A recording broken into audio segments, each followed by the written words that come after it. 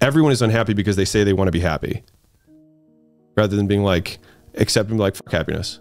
And most people, in my opinion, that I have witnessed who are unhappy is because they are weighted down by the chains of their parents, of their friends, of their siblings, of the whatever things, the people that they believe are casting judgment on them. And they care so much about that person's disapproval that they don't want to do the things that they want to do.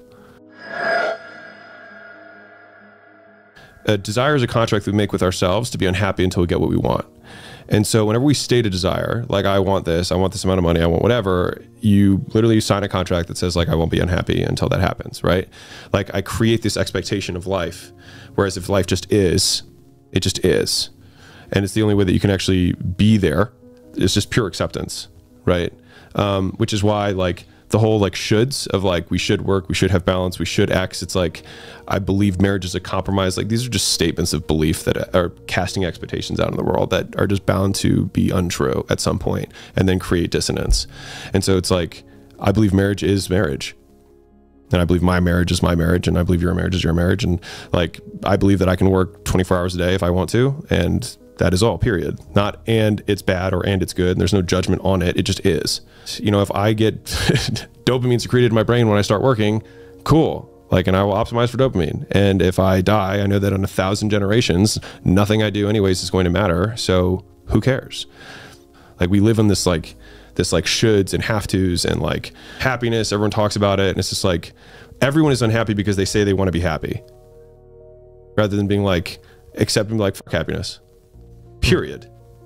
And then like, I don't need to judge the am, it just is. When people say like, hey, work, you know, set these goals and like the rest will take care of itself. It still makes the rest taking care of itself the reason that you're doing it, which means that it's actually not getting around it. When people are like, you got to be process driven. If you're like, if we focus on the process, the goals take care of themselves. It still means that the goals are important. So like you have to, if you want to make the transition from like a process driven life, which is like, I'm doing these things to do them, period, then the, so that I can be happy, so that I can have a good marriage, so that I can have a meaningful life has to disappear from the equation. It has to be, I do them, period, not because. I do them. If you want to ascribe a meaning to why you're doing something, you can do it for whatever reason.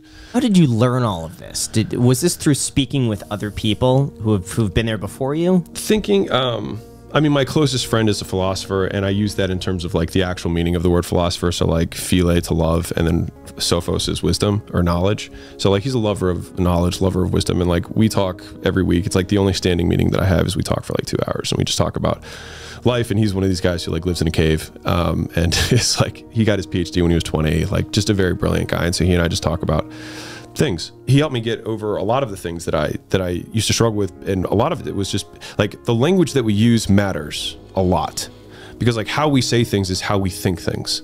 When I hear anyone talk, like on my team or customers or whatever, it's like people talk so many things over themselves and they're like, I don't know why I'm not successful. And it's like, well, define success and why are you not? And then what are the, you know what I mean? Like, I just want to do this to be, like, there's so many chains that they put on themselves that it becomes very difficult to live. And so like, I spent a long time trying to not do that.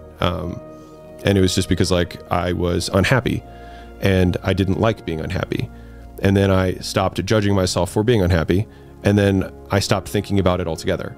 And so I think that like, I'll give you a really real example for this. So one of the things that I'm vehemently opposed, and I'm like, this is coming from a family who like had alcoholics and drug addicts and things like that. Like, I really don't like the Alcoholics Anonymous concept of every morning waking up and saying, I am an alcoholic, hi, you know, whatever. And then they go into their meetings, because what it does is it puts it at the forefront of their mind, and they literally label themselves every morning as having this problem, right? When somebody who's not an alcoholic just doesn't think about it. They don't think, I'm an alcoholic, I have to fight not drinking every day. They just don't think about it. And so I think to the same degree that like living a meaningful life is not saying like, oh, I'm living a meaningful life. You just are, and you're not casting it. You just are. And most people, in my opinion, that I have witnessed who are unhappy is because they are weighted down by the chains of their parents, of their friends, of their siblings, of the whatever things, the people that they believe are casting judgment on them. And they care so much about that person's disapproval that they don't want to do the things that they want to do. And so I think it's easier to get someone to realize that none of it matters and then build from there than to try and flip the negatives. It's just to exit the equation altogether. Just say none of this matters.